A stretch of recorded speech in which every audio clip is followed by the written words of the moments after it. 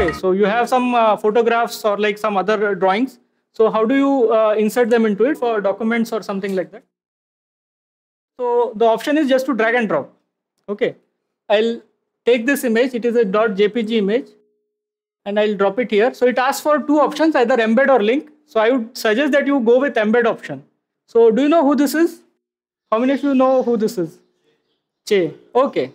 So this is Che, and this is something that I found in while roaming in Bombay. This graffiti was there. Che, alive as they never want you to be. Okay, so we have two of these basic images. Let's say I want to compose a poster out of this. Okay, so there are two ways of doing it. So I'll introduce GIMP in this way. This is a .jpg file. I'll right click on it and I'll say open with GIMP, GNU Image Manipulation Program. Okay, so GIMP will open this photo for me. Okay, so this photo has a border. I don't want this border right now. So I need to crop the photo. Okay, so what I'll do is I'll select a particular area. Okay, so I'll choose a tool called rectangle selection tool, and I'll select this object till here. Let's say I'll go to what is called as image. Here it says crop to selection. So whatever I've selected, it will crop to that. So the other part of the image which was not selected has gone. Let's say I want to brighten it a bit and maybe increase the contrast. So I'll get the brightness contrast tool and I'll copy it. So I'll say Control A, Control C, Control A for selecting the entire image and Control C for copying. Now I go back to Inkscape and I'll say Control V. Whatever was copied into GIMP has been pasted into Inkscape now.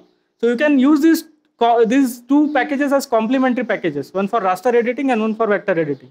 Now this is a vector image. So if I zoom into it, it will show pixelation. You can see the pixels here. I don't want this in my poster. Okay, so what do? So I'll go to path and there is some option called trace bitmap. The shortcut is Shift Alt B and I'll select the default option of brightness cutoff and I'll say just OK. Okay, so what it has created is it has created a picture of Che which is like this. Now same thing I'll do with this one. So okay, so I have selected only this area. I'll copy it and paste it here. Okay, so that other part is gone now and I only have this part. And I'll again run the same tool here and I'll get another object. Okay, so this is clear to everyone how I got this. Now this is a vector image. If I zoom in, it's not going to go out of pixelation. Okay, and I can also scale it as I want it. So let's say I keep it like this and I align it and I select both of them. So let's say I want this and this to be centrally aligned. So I'll introduce another tool called the align tool. So you can align, so there are a lot of options. You can explore them on your own. So this particular part will align them horizontally. Now my page is this and this is landscape mode and the page is in portrait mode.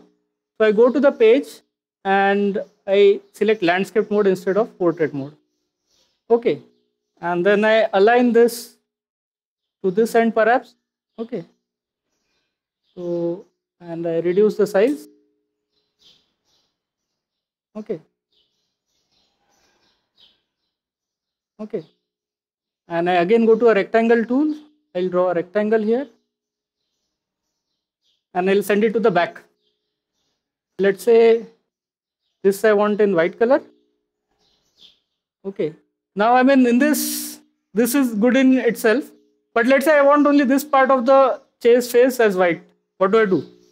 Very simple. So you select the pen tool here and I'll just draw a rough boundary around this face and I'll fill it. Okay, so right now this is in a very bad shape. So I'll just put it down. Okay, so this is your poster and this is in a SVG format. So you can blow it up like 100 times over and it will still not pixelate. A person who is actually not a person, a movement. Okay, beautiful poster made in 5 minutes. And also using 2 different tools. And the source of the outlines was taken from a photograph. And then you have used the computer to get the outlines and then transfer it into a graphic. Beautiful work. Don't you want to clap for this? Oh.